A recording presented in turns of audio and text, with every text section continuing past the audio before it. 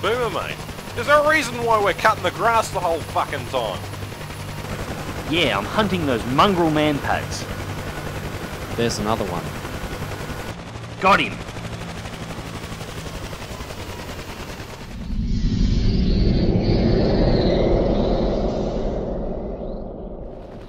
G'day ladies and gents, and welcome back to Heliborne with Mags. So, it has been quite some time since an update video on the development of Heliborne, and quite a lot has happened in this time, although a lot of it not entirely obvious to those who play. Quite a lot of the development time since my last video and this one have been the guys over at Jetcat working very hard on a lot of back-end stuff. So today we're going to quickly go over that, as well as the changes that are very visible to players, a few of the known issues, and some of the future developments that are currently underway for Heliborne right now. So, first things first, a big portion of the recent development time has actually gone into Jetcat changing to the Unity 5 engine.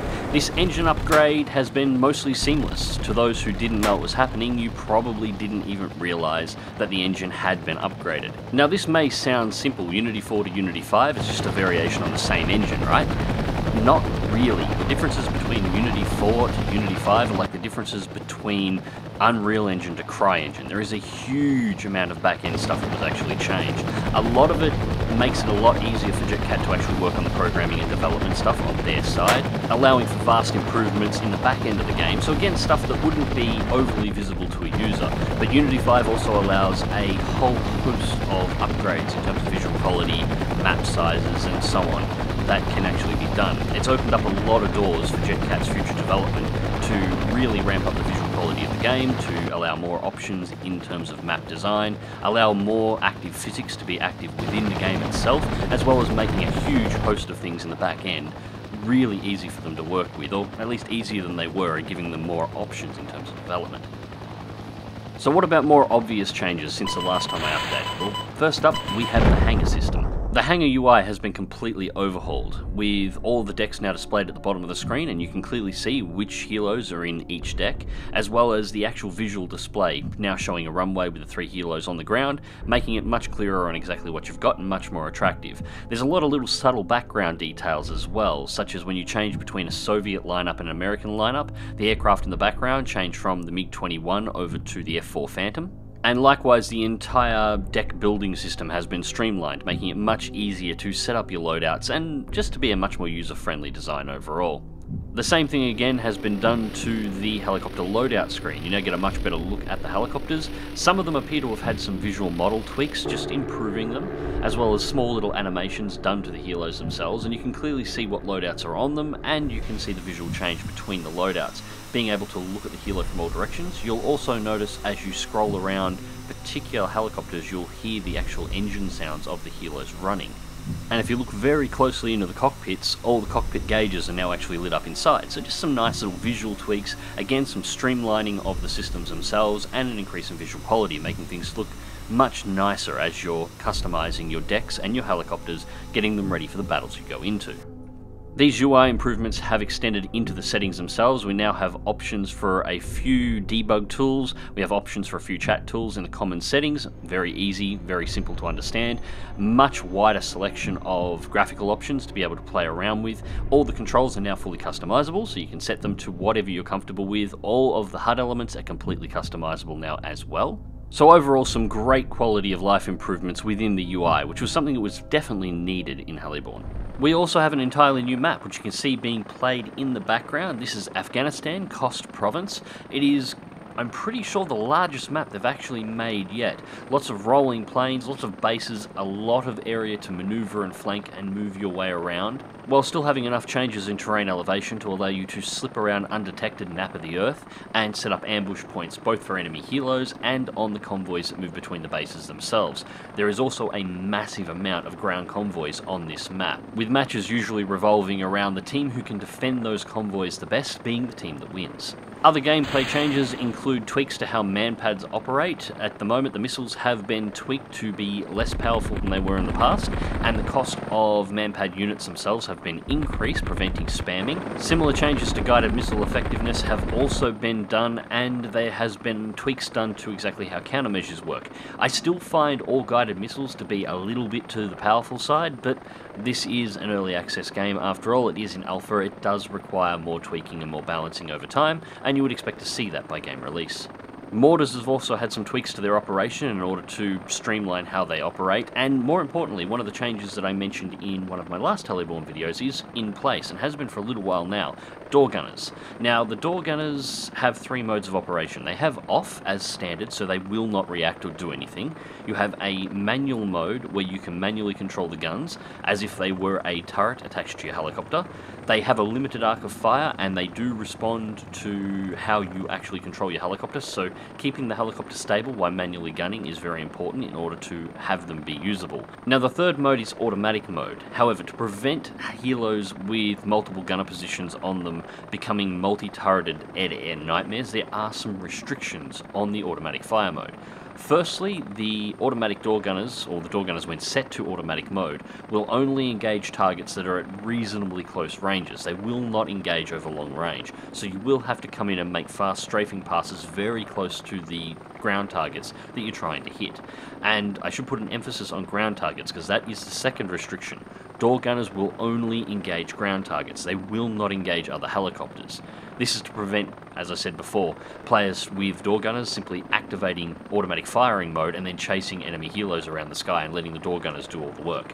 If you want to shoot down a helicopter, you still have to do it manually. The door gunners will simply allow you a little bit more flexibility and a few more options when engaging ground convoys in terms of maneuvering while still keeping damage up on the targets. Now again, for another change that wouldn't be obvious if you weren't looking for it, Jetcat Games is no longer an independent developer. They've signed up with Klebata. Now, Klebata is a indie publishing house based out of Poland and was founded by CD Projekt, the developers that gave us such wonderful titles as The Witcher. Now, this is fantastic news for everybody who's actually been following the Heliborne project, as this sign-up allows Jetcat some financial support, as is normal from being a published game, but this particular publishing house has access to a large amount of resources that will allow Heliborne to rapidly expand its scope. For example, it's been recently revealed that there is currently a single-player and co-op campaign under development for Heliborne. The details on it are a little thin on the ground at this point, as it is still early developments, and we expect to see more information on it in the future, but the illogical assumption is this campaign will involve at least one of the major war zones represented inside of Heliborne, so Vietnam, Afghanistan, so on, and quite possibly could involve multiple campaigns spanning over all of the war zones covered. And the campaigns are likely to have playable options from both sides, so both from NATO forces and from Warsaw forces, depending on their usage and deployment in each of the war zones represented. So all in all, fantastic news for us, fantastic news for Jetcat, fantastic news for everybody. This partnership should lead to some fantastic developments in Heliborne, and I'm looking forward to trying and testing all of them. Speaking of new changes to Heliborne as well, there is one other thing that was under development, and it was mentioned previously in the past, although it is getting much closer as I understand it to development, is the upgraded flight model as well as joystick and HoTaS support. Now, these are still not ready for the game currently, but I do understand that they are under development at this time, and I've actually been personally requested by Damien Rain over at Jetcat Games to be one of his testers, to take a look at the control systems when they become available to do so, and I intend to do that, and if I am given permission to do so, give you guys a look inside at exactly how this is all going to operate when it becomes available. Now, I should stress that the flight model changes are not going to be full realism. Heliborne is not a simulator, it is an arcade game. Full realistic flight controls. The easy way to put this, helicopters are hard. And it's not just hard to model, they're hard to fly. I personally get quite a lot of amusement of seeing first-time helicopter pilots trying to take off inside of DCS and watching them just discover the fun and joy that is rotor overtorque and VRS. It amuses the hell out of me, but that is not an experience that you want players coming into an arcade game to actually have. While I of course haven't seen any of the new development at this time, I would make the assumption that the controls will still be arcadey, but will have a much more realistic feel to them. I know it's been mentioned in the past that the helicopters will not be perfectly stable in flight anymore. You will have to counter slightly on the controls, adjusting the cyclic in order to stabilize the helicopter during maneuvers, and I would expect that the helicopters are likely to require cyclic input as well as throttle adjustments in order to maintain altitude and flight, so you won't be just set altitude, press W and you fly forward. You'll have to lean the helicopter forward, and you may need to tweak the throttle in order to maintain altitude and things like that. And I mainly make that assumption because I've seen that kind of control scheme inside of other arcade games before, and it's worked really well. Things I don't expect you to have to deal with would be things like VRS, rotor torque. I don't expect you would have to worry about adjusting the rudder itself. I expect that will be automatic. And of course, I don't expect you'll have to deal with some of the nightmare fuel side of helicopter physics. That said, I am going a little into speculation territory here, but we shall wait and see exactly what happens. Regardless, I do know that the controls are coming, and I look forward to showing you how they work. And of course, this leads us on to known issues, and there are a few. Heliborne is an alpha development in early access, so you would expect a couple. And there are some bugs here and there. There is definitely some physics glitches that are still in the game. Most of these have been reported at this time, such as the come into contact with the ground gently and your helicopter will occasionally just explode. That one is amusing. The hit detection is another one. It is constantly complained about, and I've been having a chat with Damien Rain about it, and it's not actually so much of a hit detection issue as it is a netcode issue. Regardless, at this point, the developers are well aware of it, and they are making steps to try and improve it, and hopefully we'll see the results of these steps in the very near future. And the last one I constantly see brought up is balance, and that is always going to be an issue with any game of this kind. In all honesty, I'm not overly concerned about it at this time. Once things like netcode are sorted out, the balance will tend to find its own middle ground, and it's something that will shift back and forth over the course of development. As new helicopters are added, other helicopters will need to be adjusted in order to make room for them and to make sure that everything is nicely panned out. Some helicopters may need to change errors. There is a couple of helicopters, such as the Cobra, that technically falls into 2 generations of operation, so it will need some tweaks. For example, I believe the Cobra has the guided missiles in Generation 3, but it probably shouldn't have access to that particular loadout until Generation 4. So we'll possibly see a situation where the same helicopter can appear in 2 generations of combat, but will have different loadouts depending on which generation that you're operating in.